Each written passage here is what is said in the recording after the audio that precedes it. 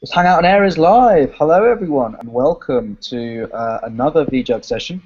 Today's VJug session is being broadcast live from the home of rugby here in Twickenham in London. I'm at Twickenham Stadium at an IBM Developer Connect event. So it's awesome to be here.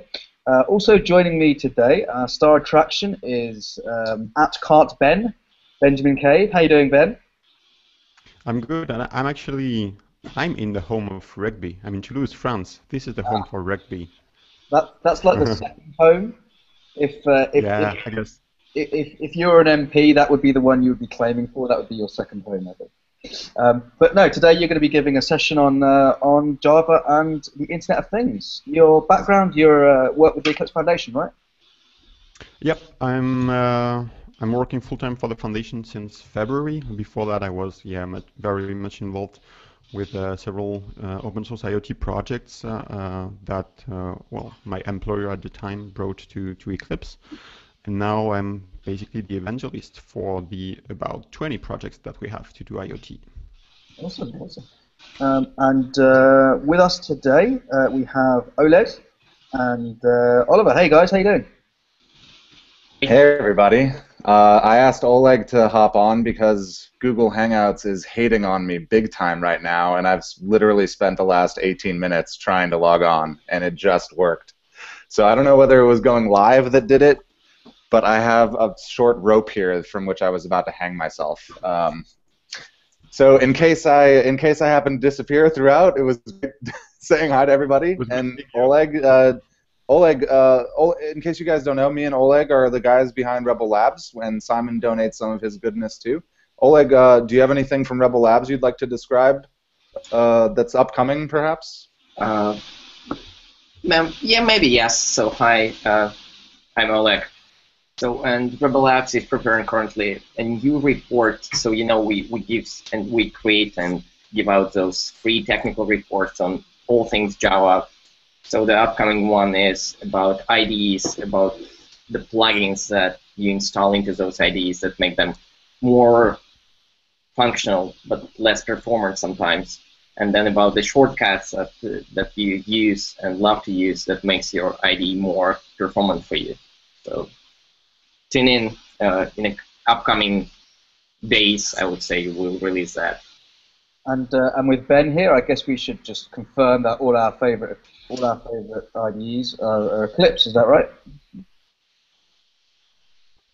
I was actually going to say it's quite fitting that Ben is with us today, because almost 50% of Java developers out there use Eclipse, and if you include some of the alternative distributions or implementations like Spring Tool Suite and JBoss Dev Studio, MyEclipse, RAD, the Eclipse platform is definitely dominating Java. So most likely all of you guys out there, or some of you, the guy next to you, if not you, is using Eclipse. And this is going to be a great report. And without further ado, let's...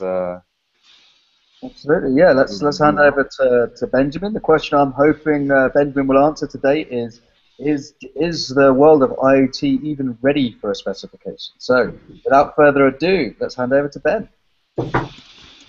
Thanks, guys. Well, I guess one thing I should mention first, I'm probably not going to talk so much about the IDE. I'm going to talk about lots of open source projects we have at Eclipse for doing IoT, Internet of Things, but you don't actually need the Eclipse IDE to use the technology. So let me share the slides that I have for you guys, which would be here.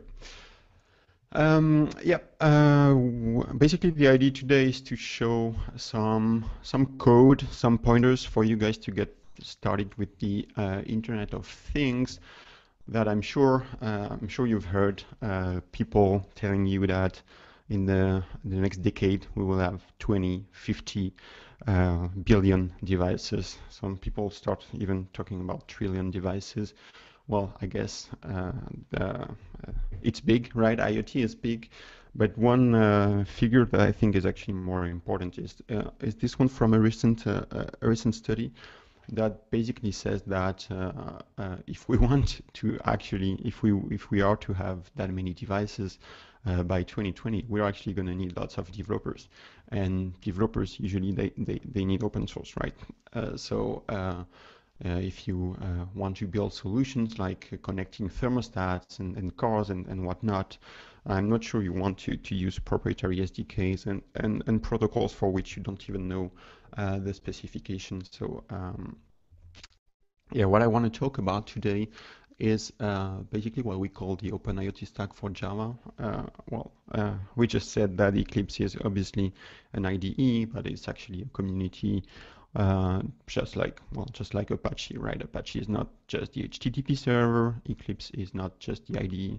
It's a lot of open source technology for building runtimes, server-side technology, tooling, of course. But it turns out we have this IoT initiative that has been going on for a couple of years now, and we actually have an end-to-end stack for building IoT solutions, and this is exactly what I'm going to talk about today. If I were to simplify what is the Internet of Things, it's really about making sure that the devices of our day-to-day life, as I said, our cars, thermostats, sensors of every kind, can be connected to the internet, which means we will have at some point some embedded sensors, some electronic devices, actuators that we need to talk to, hopefully using Java. So we're gonna see how it's gonna work, and we want to bridge them to the internet. We will need to use some sort of gateway. If you're tinkering, it's likely you're going to use a Raspberry Pi, a BeagleBone, stuff like that. But there are actually also industrial solutions, obviously, to build what is actually called a gateway, bridging the sensors to the internet. What you want to do is talk to some sort of server at some point in order to send data, temperature data, make sure that from using some APIs you'll be able to control the devices on the field. Well, the thing is, you don't necessarily need a backend. You don't necessarily need to run anything in the cloud if you're talking about a solution that is basically you want to control your house, your own home automation solution. In that case, you might actually have a user front end, like a web UI, mobile UI, talking directly to the gateway. You will need a cloud or a server whenever you want to manage a fleet of devices, right? So actuator sensors, what it is that's available in the Java world to do what a sensor would do, that is sensing the physical environment, temperature, humidity, whatever, and actuators to act on the environment, controlling, of course, turning an LED on or off. That's kind of the hello world for IoT, but there are many things you can act upon, obviously. So using Java, assuming that you run on Linux, well, one option would be to use the sysfs APIs. If you've ever played with GPIOs on Linux, you know that on your file system /sys/class, there's basically some magic files that you can manipulate to toggle LEDs or to control to access an SPI device, stuff like that. So you could certainly do that from your Java code. That works. What won't work is, or what will be difficult to do is efficiently react to changes on the sensors. Like if you want to monitor the status of a switch, well, you don't really want to pull your file system. So at some point you need to manipulate directly the native sysfs APIs, and for that you can actually use Py4j, which we will see in the next slide is basically a Java API on top of a native C library that will allow you to have very nice APIs to do GPIOs, I2C, SPI, and basically manipulate your sensors in a very convenient way from your Java code. More recently, the device IO API is something that you can, well, API-wise, actually, it looks very much like Py4j. and it's available in OpenJDK. It tells you to basically you don't need to rely on the external Py4j stuff, and it's built in, and even more built in if you do Java ME, obviously. So a few words and a few more words about Py4j, especially since this is what I will be using in the context of the demo I have for you guys later. Py4j, it's an open source project. You go to py4j.com. Provides all the APIs, as I said, for GPIO, I2C, SPI. These are all protocols basically for manipulating digital sensors, actuators. It's based on the wiring Pi C library, and so of course using JNI you can manipulate that from your Java code. There are some nice extensions if you want. One thing that is, again, in the context of today's talk and today's demo, I'm going to talk about a demo based on the Raspberry Pi because, well, quite frankly, right now most people are still prototyping, right, for IoT. And one way of prototyping is to start with a Raspberry Pi. If you do use a Raspberry Pi, you can certainly hook sensors directly to it, but what you won't have access to will be, for example, analog sort of sensors. If you want to manipulate a thermistor or a photoresistor, that would be using an analog input, right? And that is not built in the Raspberry Pi. You would need to use an external shield. And well, it turns out Py4j has support for such shields, so that's a nice thing to have. Lots of code samples, and actually, if you were to blink an LED, that would be how the code looks like. It's pretty simple. You basically instantiate whatever is the pin corresponding to where you connected your LED on the Raspberry Pi, and then, well, you can basically directly set the output voltage on the pin to be high or low, or you can even use the toggle method if you don't even want to bother knowing and remembering the state of your GPIO. So that would be, well, very short intro to how you could manipulate GPIOs on the Raspberry Pi. Well, quite frankly, this is not really the trickiest part. Well, maybe if you use a very funky I2C sensor, you will need to have a look at the data sheet of the sensor to know what kind of what is the kind of protocol you need to use to talk to the sensor. But all in all, that's pretty straightforward. If you've ever used an Arduino, blinking an LED or getting the actual sensor data is not really the most difficult part. What is actually where most of the stuff happens is on the gateway. Gateway being, well, again, if you're prototyping, would be a Raspberry Pi, right? You want something that allows you to connect sensors. So in that case, on the Raspberry Pi, you have the pretty convenient pins over here where you can connect sensor over GPIO, SPI, I2C, and you have internet connectivity, right? That would be Ethernet built in, or you use a Wi-Fi dongle. 3G dongle would work as well. And that's one kind of gateway. Another kind of gateway would be like this, more industrial kind of gateway. Not only is it ruggedized, that is, you can have that in a factory, in a very humid environment, but also you have way more ways to connect sensors. Like there is a CAN bus, there is a serial port, several Ethernet port, several Ethernet interfaces. It's very likely that this gateway also has built-in cellular connectivity. But yeah, all in all, this is the kind of device you use for bridging the sensors to the cloud. So at some point, you need to run some code in the gateway that will take the data from the sensors, maybe consolidate the data locally, and send that to a server. So what is the goal? What is the responsibility of the gateway? Two things: making sure that we have a nice and convenient way to connect the sensors to the world. So at some point we might use Py4j, or we might use some write some sort of embedded code to get values from the sensors, but then we need a way to communicate with the cloud, with the server, and with the other things, basically, in a very efficient way. And the other important aspect is the management of what's on the field. That is, when you deploy an IoT solution, you want to have a way to manage the software that's running on the field. You want to be able to upgrade the software. You want to be able to monitor the battery level of your device.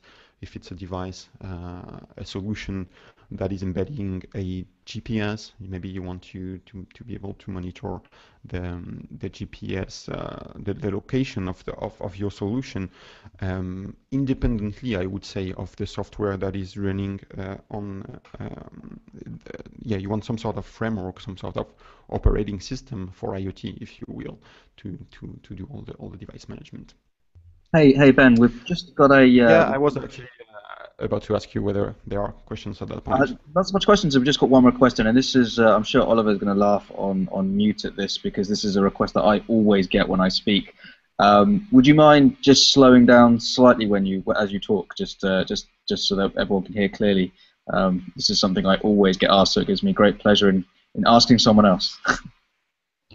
Great, will do. Cool. And just let everyone know, if you have any questions at all, put them in IRC, and I'll ask Ben as we go. Cheers, Ben. Yeah, thanks. Okay, so back to two main, at least in my opinion, two main things that a gateway is responsible for is managing the connectivity to the network and enabling the management of what is it you're running on your device. Like if you want to deploy several applications, you need your application, your gateway to provide you basically with an application container, right? So is there something that helps us in the context of IoT? Well, we'll see about that. So for connecting, what are the differences between regular kind of IoT solution and an IoT solution? Well, we're usually talking about solutions that are connected by means of a wireless communication, right? So as I said earlier, when presenting the gateways, usually you would have connectivity. Say you have a solar panel on the roof of your cottage, and you want to monitor the electricity production over the air, right? So you will probably use say a cellular connectivity, 2G, 3G. You have a data plan that you want to be as cheap as possible, maybe $1 per month. So you will have for that money, you will probably get maybe 1 megabyte per month of bandwidth, right? So you want a protocol that is as efficient as possible in terms of bandwidth usage, right? You might want to use HTTP if you really communicate not often at all, but usually you will want to use either CoAP or MQTT. So CoAP, in a nutshell, is basically HTTP over UDP. So instead of using TCP, it's using UDP, which means that you're already saving quite lots of bytes just because you don't have the overhead of TCP. And yeah, basically you replicate the RESTful model of HTTP. So we're going to see in a few slides in more detail how CoAP works. And basically the communication model with CoAP is that your IoT solution on the field will basically be acting as a tiny HTTP / CoAP server that you can query from the cloud and get data, be notified whenever there's new data and stuff like that. Other option is to use MQTT. It's very similar to AMQP. It's a publish subscribe protocol. You have the devices on the field, the MQTT clients, talking to a central server, a broker, and then you can have other clients subscribe to the broker to be notified whenever data is available. You can structure your messages using topics. So CoAP, yeah, as I said, it's really having web endpoints on the field. So if we're talking about a light bulb, well, we can easily imagine having a resource that allows us to turn the light on or off. You know, we will put or post a message on that resource, and we will be able to toggle the status of the light, or we can get the red, green, or blue channel of the light bulb maybe. So that really the idea is that basically the idea is that we are with CoAP you're betting on IPv6 in that with IPv6 every device is going to have an IP address anyways, so it's actually way more convenient to address a device by using either the host name or the IPv6 address of the device, and you just query it directly. And of course you need to put some security in place, but I guess we will touch base and yeah, talk about security at some point later during the presentation. So CoAP in Java, how do you do some CoAP? Then that would be Californium. Eclipse.org/Californium. You go there, you download the code, which will basically yeah, it's not meant, at least the focus, the original focus is not on making that meant to run on Java ME, for example. Right now it's more the kind of stuff you would run on a regular SE kind of device, either a Raspberry Pi or you would run that on a server as well. It implements DTLS, which is basically the equivalent of SSL and TLS for datagrams for UDP. Provides nice features to have a trivial way to bridge from a CoAP to HTTP back and forth. Basically, these are the same notion you're manipulating in both worlds. So bridging is actually pretty straightforward. And yeah, implementing a CoAP resource, it's basically if you know how to write a servlet, you know how to write a CoAP endpoint. You have 3-4 classes that you need to know about: the server, the resource, and the exchange. So yeah, you basically subclass the CoAP resource, create as many resources as you'd like, attach them, mount them on a CoAP server, and you start the server. So that would be how you would implement a CoAP Hello World resource using Californium's APIs. If you are whether you have something meaningful to do for the get, post, put, and delete, you will actually provide an implementation of those methods. For the get, you answer with some bytes with a string in the payload. You can even actually provide a content type. I guess by default it would be text plain. And yeah, post, you do whatever you want with the depending on the headers that will be provided in the request. The important thing is that the headers are going to be binary encoded, right? So you can even if you have all the cool stuff that comes with HTTP, like providing the content types or making sure that you can cache the resources and stuff, it's still going to be pretty efficient in terms of bandwidth on the wire or in the air when you will communicate with your endpoint. So Ben, got a couple of questions just before we go too deep into MQTT now. One from I am IT in IRC is it I guess is it usual to use CoAP and MQTT together, or would you use one or the other? Yeah, that's actually a good question. I actually see more and more people using both, especially since CoAP. I mentioned the fact that CoAP is kind of very well suited when you're talking IPv6, and well, while as I'm sure you know, IPv6 is not yet fully deployed on the internet. it's still very much used in the wireless sensor network world. That is everything ZigBee, kind of stuff. The radio, local radio protocols that you could use basically between whatever is behind a gateway.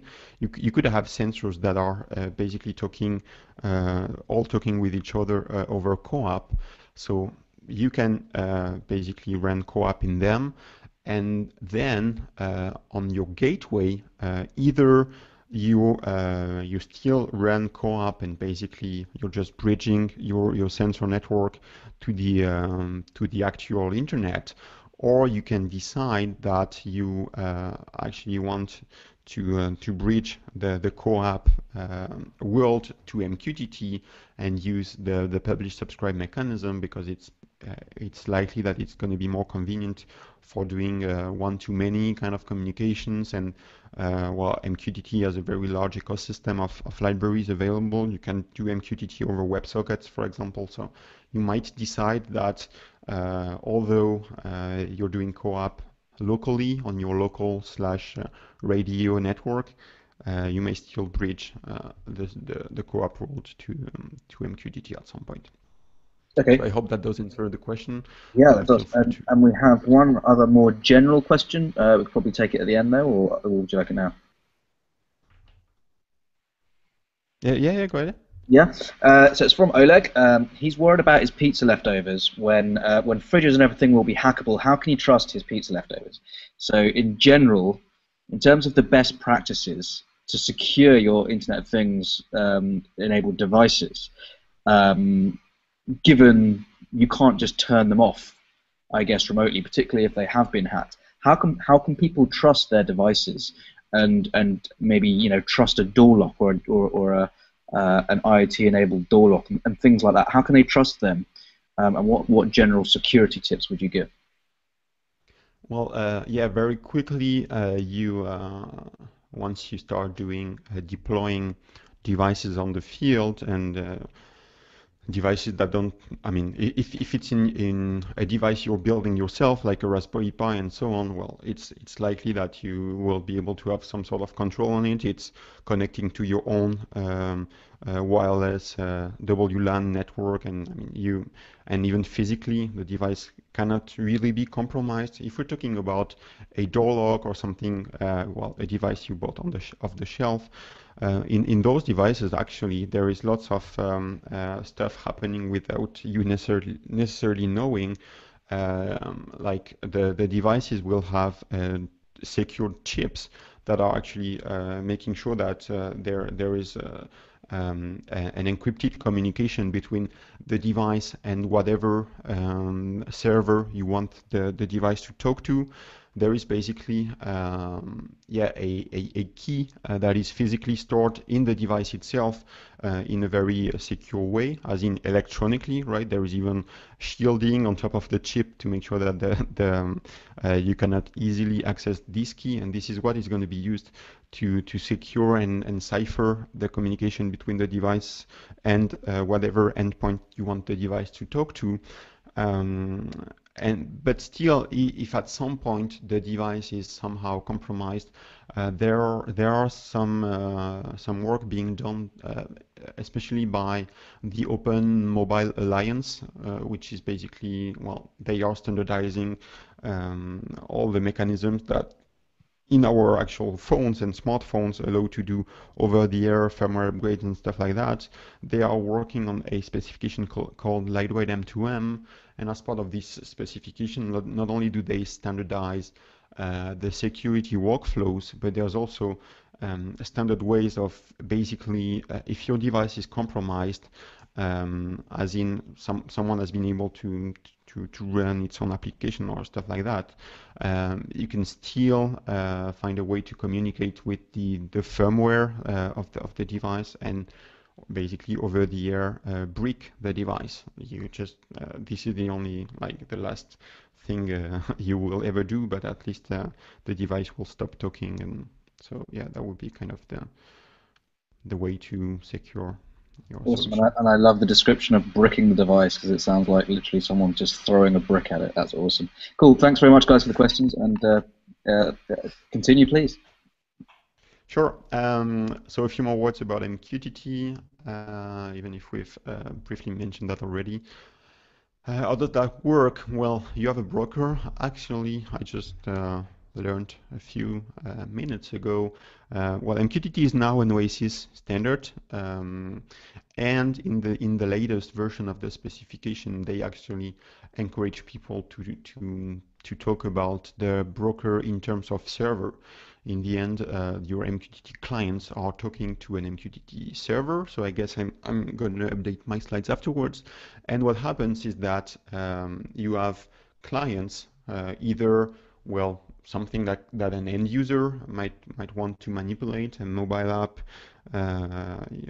written in Android or whatever, a web app running maybe web MQTT over WebSockets, or actual devices and or gateways communicating on behalf of the sensors that they are connected to, and all of these clients can basically use a publish-subscribe model to publish data on specific topics and consume the data, publish and subscribe. So if I were to build a mobile application to display the temperature of my kettle, and then I could, in my client, connect to the server, subscribe to a specific topic. I can use a wildcard mechanism to make sure that whenever something under that specific hierarchy is going to be available, well, I'm going to be notified, which is exactly what's going to happen whenever another client is going to use an MQTT API to publish a message to the broker under a specific topic with a specific payload, the payload being basically a byte array. That's up to you to put whatever you'd like in the payload, which is actually, I mean, some people find it disturbing that the payload is very untyped, but it's actually quite convenient. That means that if you want to send JSON, XML, JPEG images, you can do basically whatever you want. And in the end, since you, I mean, you will post on a specific topic, and there is obviously some sort of contract on a specific topic. You know that other clients are going to expect specific kind of payloads. So in that case, it would be a payload that I guess is textual representation of the temperature, and whenever the data is going to be published, the client subscribed is going to receive the data. Eclipse PAHO is providing lots of implementations, open source implementations, Java, JavaScript for running in your web browser over WebSocket, C, C++, .NET. I mean, even if it's not available in PAHO, you go to GitHub and you will find even more implementations. And if you actually look at the MQTT specification, it's only 15 pages or so, and it's really pretty straightforward. So implementing your own client, even if I don't think that would be a good idea given how many implementations are out there, would still be an option, I guess. The API, pretty simple. You connect to a specific broker. We actually run a sandbox at Eclipse that you can use if you'd like. I always forget to update that slide. It should actually say iot.eclipse.org, although M2M would work too. You connect to the broker, and once you're connected, you can start sending subscribe or publish packets. So in that case, I would like to subscribe to everything or anything happening under the My Gateway root topic, and then whenever something's going to be available, the MQTT callback is going to be called, and I'll know about the topic, and I'll know about the message. And somewhere in the message, you actually have, of course, the API to get the actual byte array, as well as some other flags that could be associated with the message. Well, I won't go into many details, but MQTT messages can be retained, for example. So that's the kind of stuff you could access if you manipulate the MQTT message API. If you were to run your own server, you have two options. Well, at least two options if you're looking at the Eclipse projects. One would be Mosquito. It's an implementation that is in C of the MQTT of an MQTT server. Of course, it's in C, so it's meant to be highly scalable. And in terms of footprint, yeah, 1,000 connected clients would be roughly 3 megabytes of footprint in RAM. But then if you'd like to integrate a broker in your own Java backend, you might want to have a look at Moquette. It's completely written in Java. It's using the netty asynchronous IOs and based on the LMAX disruptor, the ring buffer, to be very efficient, very scalable. I think it also provides an OSGi bundle. So if you'd like to just take the bundle, deploy that in an OSGi environment, it should be pretty straightforward. So any questions on the MQTT front? Not on the MQTT front, but there's one question about testing from guest 5051. He's wondering how he can test his IoT devices. So how he can tell if his IoT solution is perfectly working or not. Well, well, it depends what is the part you want to test. But if we are talking about like the sort of software you would run in your gateway, well, I guess I could have started by when I said that the kind of gateways you could use would be a Raspberry Pi, or maybe later on a ruggedized kind of industrial gateway. Even before that, you can actually run the code on your own on your desktop, right? If it's as we're going to see in just a few minutes, if you're using a framework like Eclipse Cura for developing your embedded gateway software, you can perfectly run that in your local environment. But then there are also, if what you're looking at is running and simulating what would happen if you have several instances of the solution on the field, well, there are a few solutions out there, especially if you're looking at building sensor networks. As I mentioned earlier, ZigBee kind of tough to oversimplify a bit. Well, you can you can use solutions like Contiki. Contiki is actually a real-time operating system that you would run in a tiny microcontroller, the kind of microcontroller that would power a ZigBee sort of device. And Contiki comes with a very nice simulating infrastructure where basically you take the binary code that you would put in your actual physical device, and instead of putting it in a device, you put that in the simulator, and you ask the simulator to simulate 1,000 nodes, and then you see whether your what it means in terms of bandwidth consumption. You can even simulate what it's going to mean in terms of battery consumption. So all in all, I mean, it's either you use some sort of solutions for simulating the actual embedded code, or if you're using Java, then it's basically just up to you to use whatever JUnit. I guess you could use JUnit to bootstrap as many Cura instances as you'd like if you're basically running some Java code. The usual right once, fix bugs everywhere, right? Exactly. One other question from Volodymyr, I hope I pronounced that right. Is there a list of devices that already support these protocols, e.g. a website with supported devices or anything like that? Yeah, there are a few. Well, off the top of my head, I'm not quite sure I would be able to mention the names, but I'm sure we can post that on the meetup page afterwards. But yeah, there are more and more devices that have built-in hardware and software support for the kind of protocols I mentioned, CoAP and ZigBee, 6LoWPAN, all that kind of stuff. And basically, these are routers that you can put at the edge of the network. That is, in a factory or in your house, and you can kind of easily configure them to take the values from the sensors using whatever protocols are used in your particular solution, and then bridge that to the actual internet. But yeah, there are a few devices like that. And I mean, some of them have been announced very recently.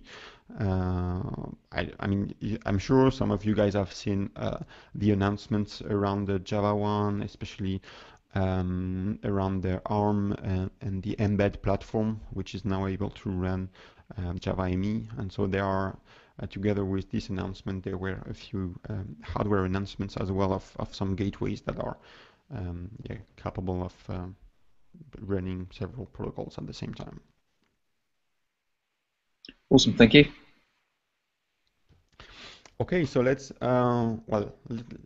start talking about the actual, what I think is the tricky part, or at least what yeah, many people don't really think about when they start prototyping. I mean, I'm sure many of you guys have been playing with Arduinos and well, maybe even with blinking LEDs with Raspberry Pis and stuff. If you're just building one solution that you're going to deploy on your in your house, then well, I guess that's fine. You can always find a way to SSH into the machine, reboot either, I mean, do a software reboot or physically unplug and replug the device if something is just not working. But then what do you do when you're actually talking about going production and having several hundreds of thousands of devices on the field? You need to have solutions for managing the gateway itself. So yeah, back to the industrial gateway we mentioned earlier. The gateway is likely embedding Wi-Fi and or cellular connectivity. So how do you manage the settings for the Wi-Fi and the cellular connectivity? The gateway is essentially, in addition to be an application container, it's also a router. So how do you manage the firewall over the air? And especially, how do you do that for several devices at the same time? What is enabling you to manage a fleet of devices and a fleet of applications as well? Your gateway is going to act well, the main goal of the gateway is probably to make sure that your IoT solution is going to be connected to the internet 24/7, or at least as much as possible. But then also the gateway will be your container for your IoT applications. So is it enough to have just Linux and the JVM to run applications? Whether I mean, are you going to run Docker, or are you going to use Puppet to manage your very constrained devices? Well, I'm not quite sure. So you need to have some solutions for that. Installing the apps, starting them, stopping them, accessing the logs easily, and yeah, all in all, what you want is some sort of, as I said earlier, an operating system for IoT that's going to allow you to manage the gateway, manage the applications, and provide you with all the abstractions you need for the underlying hardware. You want a nice abstraction for the GPS, for the IOs. So, well, I mentioned that well, Java is getting better at that, especially with device IO, but still there are a few things for which you need some dedicated APIs. And well, that OS would be or could be Eclipse Cura. Eclipse Cura is running on top of, it's really meant to run on a gateway. So a gateway, we're not targeting ME, right? It's really, a gateway is probably not even battery powered. It might be wireless connectivity, but it's definitely not battery powered. It's meant to have enough processing power to bridge devices, sensors to the internet, and it has enough processing power to provide you with a complete application framework for your IoT apps. So it runs on top of Java and OSGi, and provides you basically with several services that will allow you to manage your gateway, manage your network, have pre-bundled versions of protocols that you may need to use For, I mean, if we're talking about a gateway that is embedded in a car, then you want a CAN bus implementation. CAN bus is a protocol for talking to your OGB2 diagnostic port. So that would be the kind of stuff you need. And then, so that would be basically providing services for you to build your own applications using the field protocols, etc., etc. But even if you were to not write your own applications, well, Cura in itself is gonna still provide you with the kind of features you would expect from a router or a DSL router or any kind of router, basically, as in it provides APIs for doing the management, as well as a UI for basically you open your web browser and you're able to connect directly to the gateway and start managing and changing some settings, or you do that using APIs if you want to do some bulk changes, right? You have 10 cars on the field or 10 delivery trucks for which an app needs to be upgraded, then you will likely not want to open 10 web browsers and do this one by one. You might want to use MQTT to push some device management oriented kind of messages to change settings on the gateways, right? Installing Cura, well, again, prototyping on the Raspberry Pi would probably be a good idea. Turns out there is a Debian package for easily installing the Raspberry Pi on the Raspberry Pi. So make sure that your repo definitions are up to date. Download the Debian package. It's not available in an official repo yet, but I mean, it doesn't matter much. You download the Debian package, make sure that the any dependency of the package are going to be installed by running that command, and basically you're good to go, which means that you will have, as I said, some services that are provided out of the box, even if you're not yet talking about and thinking about running your own app. You will have all the features, including the web UI for managing those features, for the network management, for managing the OSGi apps and bundles that are running on your system. You can manage as well the connectivity to an IoT cloud. That is, earlier we've seen the MQTT API, right, to communicate to a server, but as in Cura, the idea is that an application developer doesn't really want to have to handle the disconnection from the network, which quite frankly happens a lot, right, when you do wireless and 2G, 3G kind of stuff. So you want the framework to actually take care of buffering all the messages that all the applications running in the framework want to send to a server. And yeah, so basically that would be the kind of services that Cura would provide. And as an app developer, you have APIs that you can leverage to, basically what I just described about the cloud communication would be via the data or cloud service. That is an abstraction of your communication to the cloud. And basically you just push data through these services, and eventually the data is going to be sent by the framework if the connection is well and well configured and stuff. There are also services for ciphering your communication, services for accessing the geolocation of the device. So that would be the kind of APIs. But first, and I'll take questions after the first part of the demo.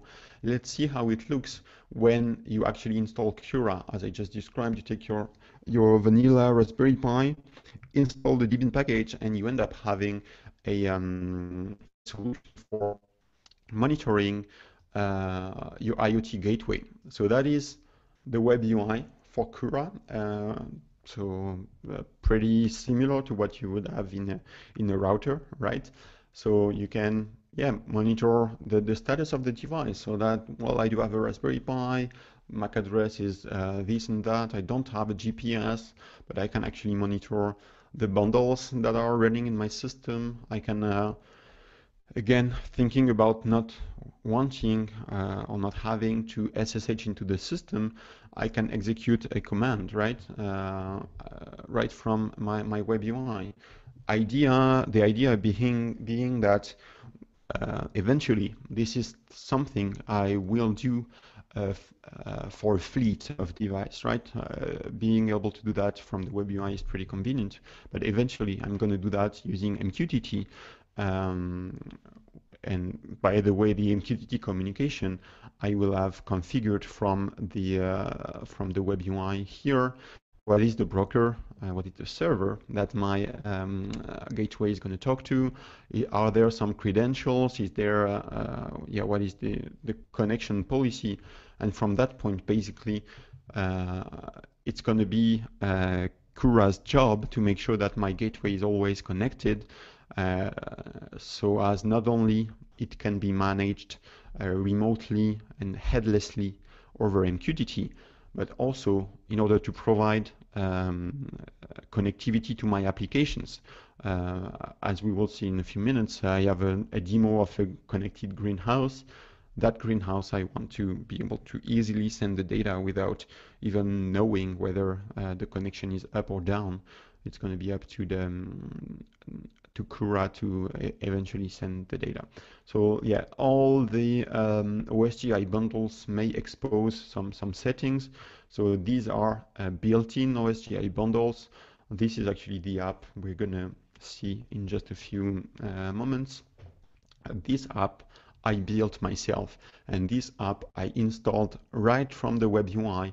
Basically, you take a deployment package, it's basically a zip file containing OSGi bundles, and you upload that to the gateway, and the gateway is going to deploy the OSGi bundles and run them.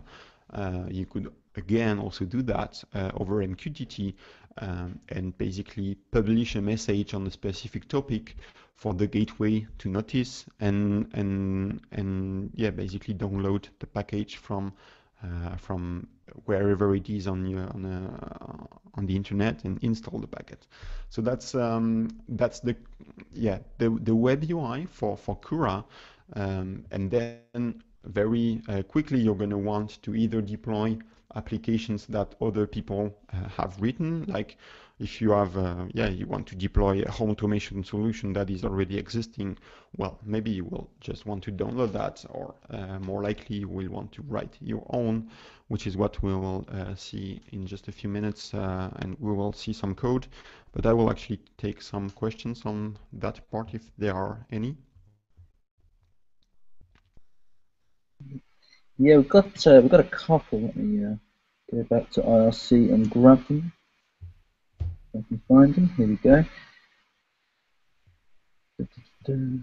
Right. So we have one from IANIT.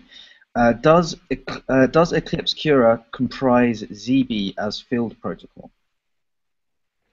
Nope, I don't think they do.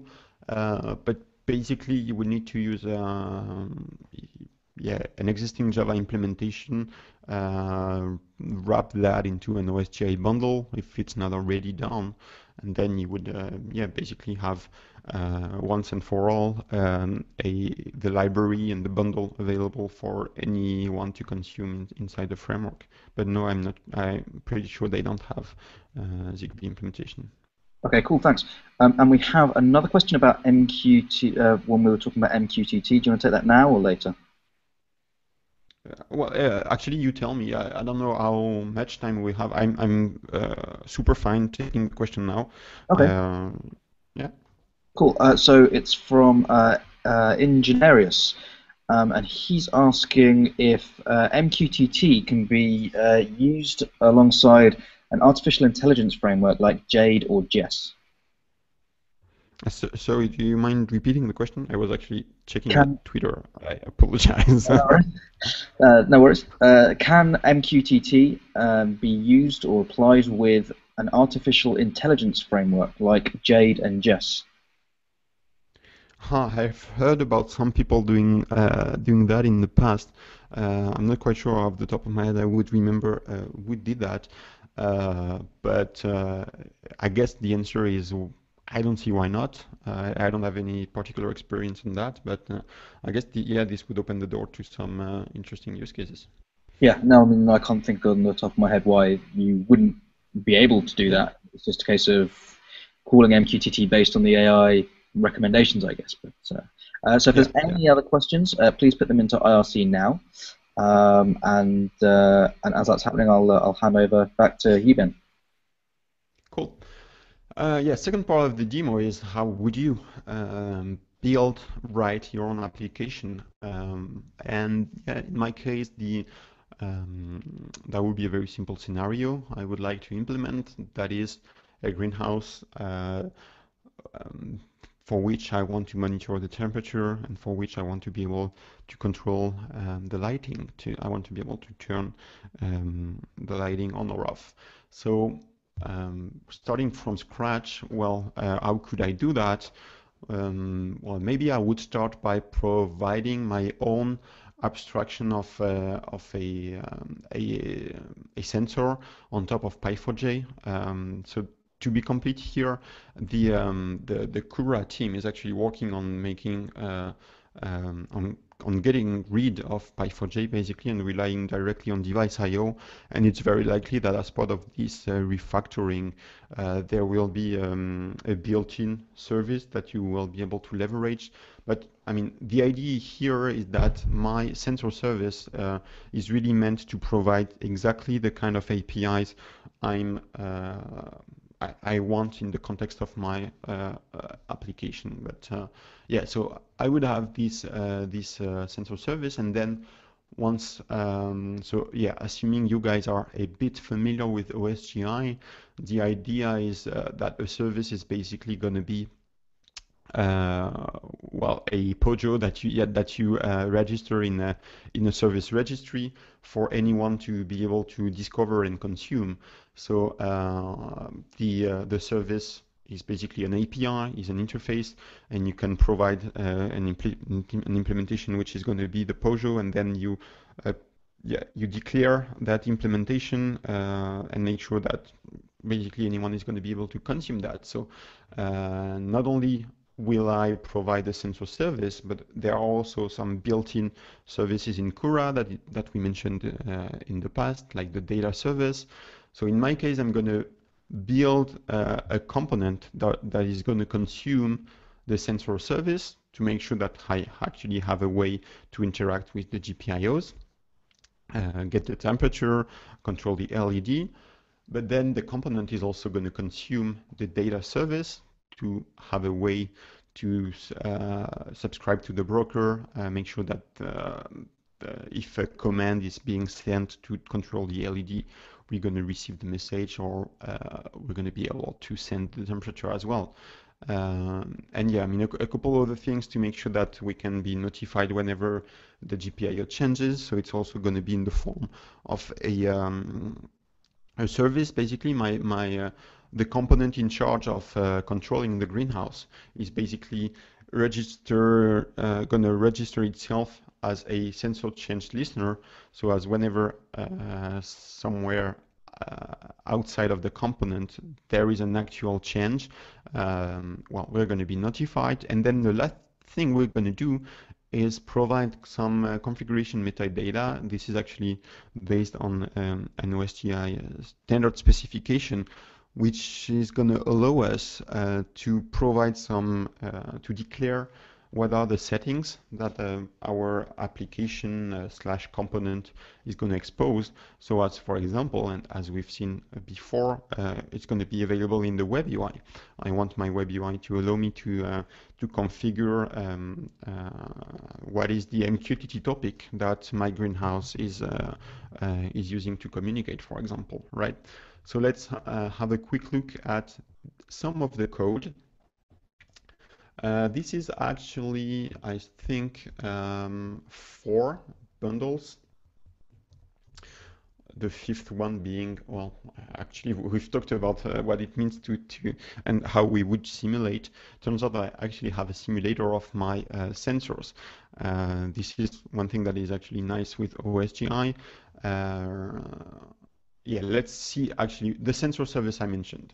First thing I want to do is provide the interface, the API of what I think for me in the context of the greenhouse is a sensor.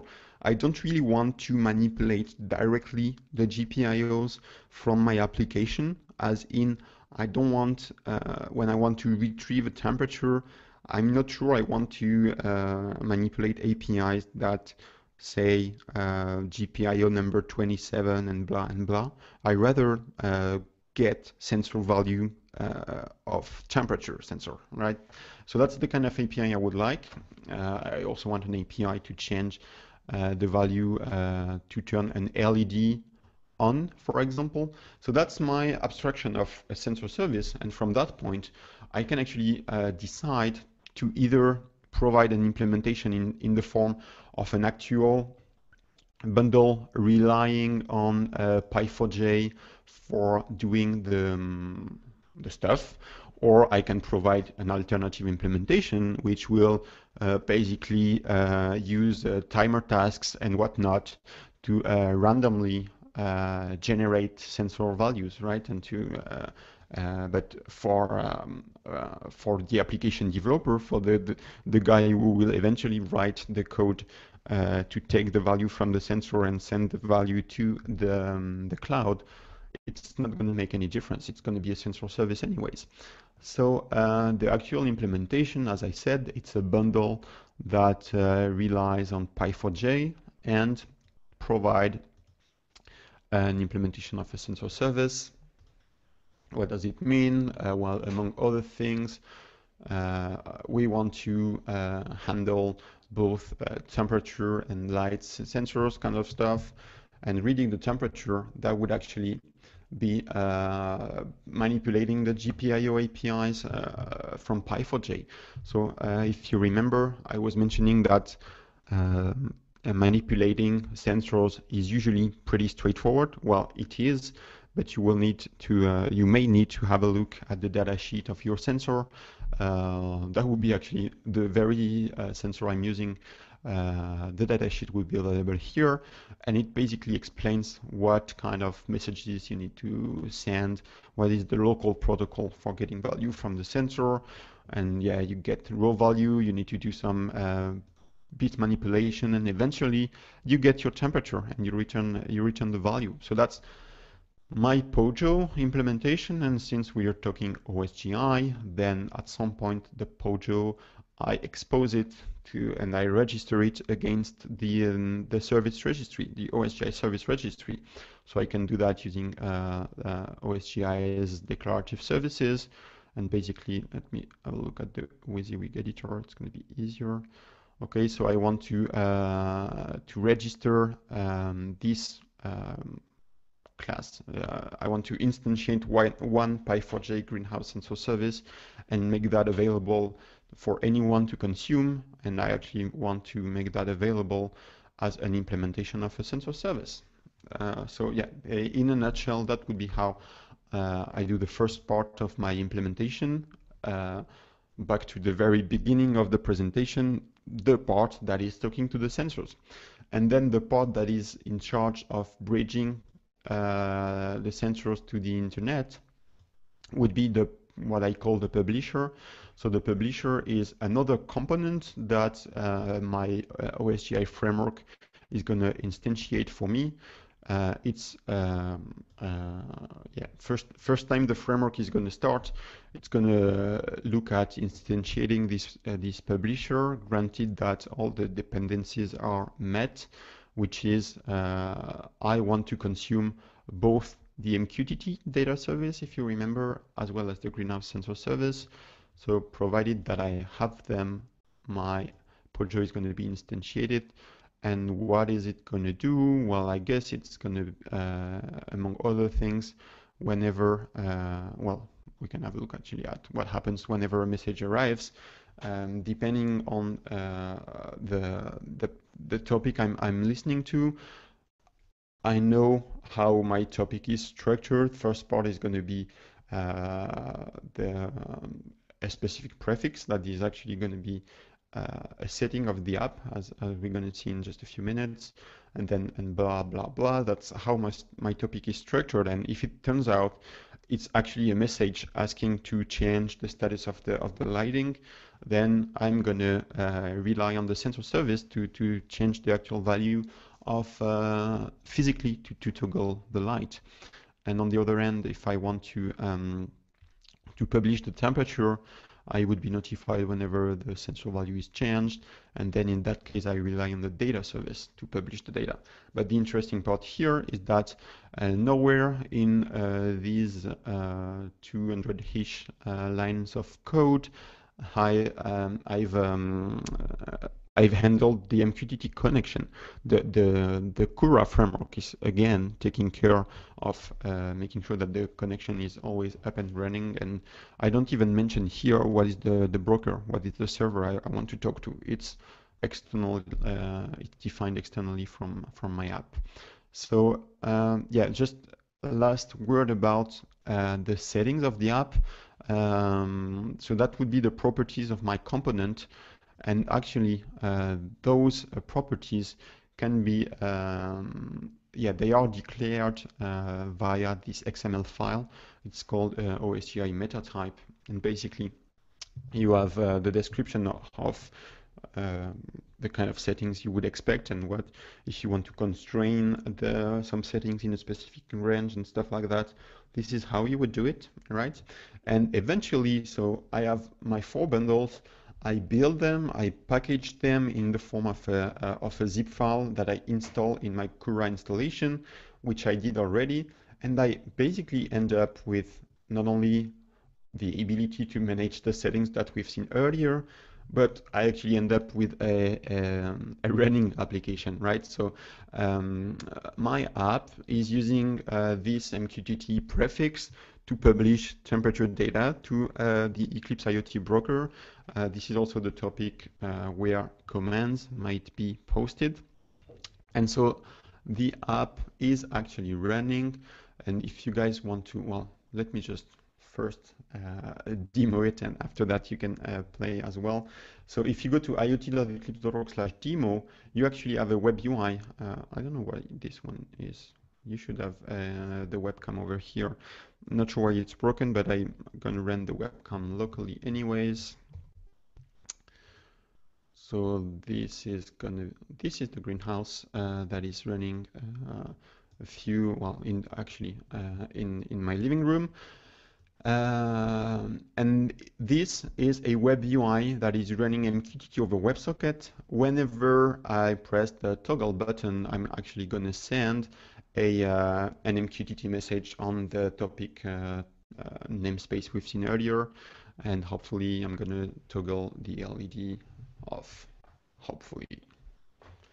Well, looks like there is a lag. Okay. Yeah, the webcam stream is not exactly live, but still, and the temperature, of course, would change if I were to put my finger on the temperature sensor or something like that. So that's all running on MQTT, and a few more things that are actually quite interesting in the demo is that when you are running in Eclipse, and when you are developing the application, well, you will not necessarily always want to build your final application package, deploy that. You are actually more in development / debug mode, right? So the nice thing is that you can use an Eclipse plugin to connect to your remote OSGi environment, to your Cura environment. So in my case, I've already set up the settings to connect to my Raspberry Pi on my local network, and to the OSGi management port. So let's connect to the framework, and basically I now have access to all the bundles that are running. And what I could do is basically change some stuff in the settings that I want my application to expose, let's say I want to have a password to cipher my MQTT messages. So I guess that would be a string. That the string would be would be optional.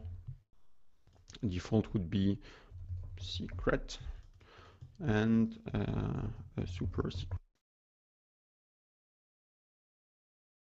Right, let's build the bundle, the jar file corresponding to my OSGi bundle. So that would be by using the Eclipse plugin development environment. Let's build a jar file, publisher. That would be the bundle I want to export. Putting it on my desktop, building, and then what if I were to update it on the fly? That's what is really neat with OSGi, is that you can do this kind of stuff. Plugins. Okay. Back to the settings. I guess I need to refresh the UI. And I do have a new setting, which is optional, so we don't have the star over here. So that's pretty convenient. I'm sure you would agree to do live development, and of course I could have changed some stuff in my Java code as well. So I think that's pretty much it for the demo. Maybe the second part would be briefly mentioning that it would be very easy to add CoAP support. Back to the question earlier, does it make sense to have both MQTT and CoAP? Well, in the context of this demo, I don't see why not, especially once you already have the sensor service. It's very easy to provide a CoAP servlet, if you will, that will basically just forward whatever CoAP requests are being sent to the sensor service. So, which is exactly what I did in another OSGi bundle that you may have seen in my workspace. It's actually already deployed in my runtime. So if I were to use this Firefox plugin to do CoAP kind of stuff, then I could, where is my webcam again? It's here. That is a CoAP plugin that allows me to basically discover what are all the resources that are exposed by my CoAP endpoint, and then I can say get the status of the LED. The LED is on. I can observe that, and if you guys, I think you guys were actually blinking the LED. So if you do keep blinking the LED, we're going to see that it's going to change live over here. Or I guess I can do that myself over here. Toggle, and now it's off, right? And this is all, well, CoAP is very bandwidth efficient. So if you were to use, say, Wireshark to monitor the traffic on your network, you would see that having this particular workflow where I'm being notified whenever the value changes, it's very, very lightweight. I can also put a message to turn the LED on, and hopefully, well, there is really a significant lag on the webcam. I don't know why, but let's see. Okay, what else do I have for you? Not sure I have much left. In terms of end user interaction, we've basically covered MQTT over WebSockets, which I love. It's really convenient to basically look at the source code of iot.eclipse.org/demo. You'll see that in just a couple lines of Java code, you can do MQTT publish and subscribe. If you want to run on Android, there is an Android service that is basically wrapping the MQTT Java client. One thing that I did recently was also to play with the JavaFX charts API. I might actually have that in my workspace. If I don't, it doesn't matter. Yeah, it's not in this workspace. But yeah, basically in just a few lines of code, you can build live charts with, I mean, the axis would scale automatically and stuff like that, which is, I mean, I really like that.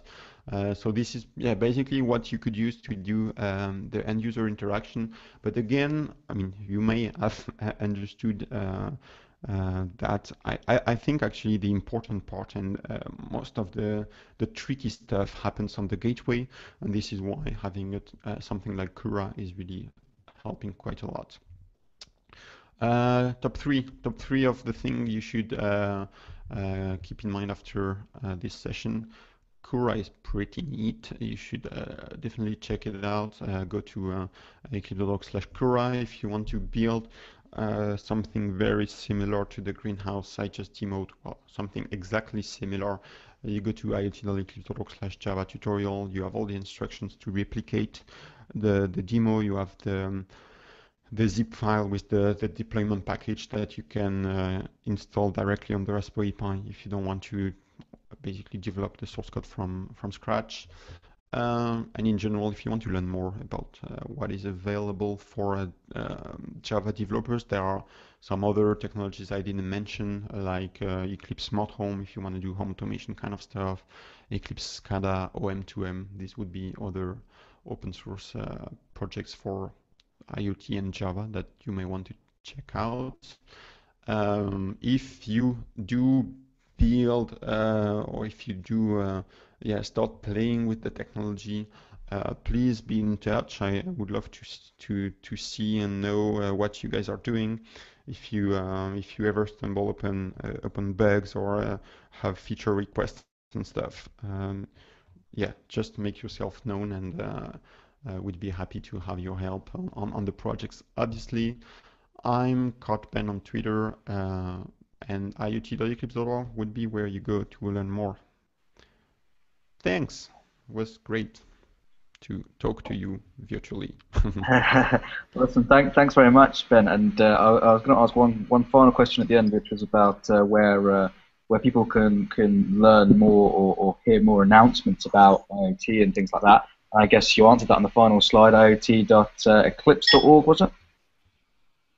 Yes, exactly. Okay, perfect. And the other thing I'm going to do, I'm going to put into the IRC right now the virtual IoT meetup. So this is another virtual group which Ben runs with Ian Skerritt, right?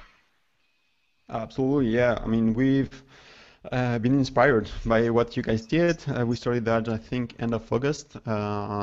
So yeah, it's the virtual IoT meetup. We're just done with the first series of webinar that you could actually check out on YouTube if you want to learn more about all the projects I talked about today. And yeah, we're looking at doing more of these in the future. If some of you guys would be interested in being speakers, make sure to be in touch. And otherwise, stay tuned for what we will have in the next couple of weeks. Awesome, thanks. And the other thing I'll say is I think there's another question in IRC, but I think given we're over time, it's probably best we do that in IRC. So I'll just finally say, everyone who loves virtual stuff, go and join the virtual IoT group. That's I linked in IRC just now, and I'll make sure that's on the comment on the virtual Jug meetup as well on the event. And just leaves me to say thank you very much to Ben for a great presentation. Thanks to Oleg for handling Twitter. And who knows, maybe one day we'll see you guys again on the virtual Jug. So thanks very much, Ben, and see you guys all next time. Thanks. Take care all. Bye-bye. Bye, guys.